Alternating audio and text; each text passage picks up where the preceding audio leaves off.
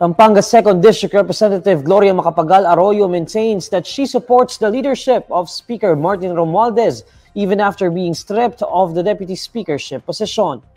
In a statement, Arroyo explained she did not sign House Resolution number 1414 seeking to uphold the House's integrity and dignity because she was not in the Philippines.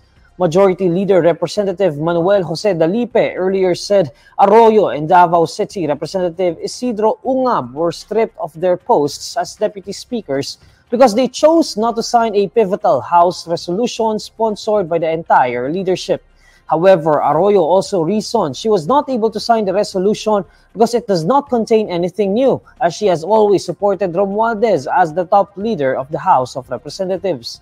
According to Arroyo, she cannot do anything if intriguers in the lower chamber were able to sway Romualdez into believing the falsehood that she does not support his leadership. Still, the former chief executive assures President Bongbong Marcos that she will continue to support the administration's choice for the speaker. House Resolution number 1414 came after former President Rodrigo Duterte fired tirades on the House, calling it the most rotten government organization. Both Ungab and Arroyo have been deemed as allies of the Dutertes.